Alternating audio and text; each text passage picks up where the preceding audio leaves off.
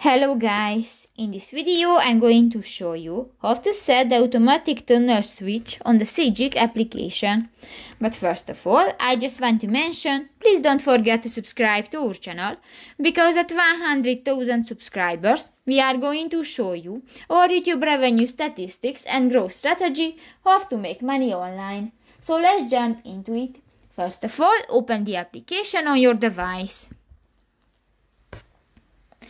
New, click to the three lines at the upper right corner of the screen and go to the settings icon. In the general section, go to the view and units button and go to the last option, the automatic tunnel switch. Automatically switch navigation view to 3D and night mode in tunnel. And if you want to enable, just click to the next white circle and done. So that's pretty much it for this video guys. See you in the next one. Bye bye.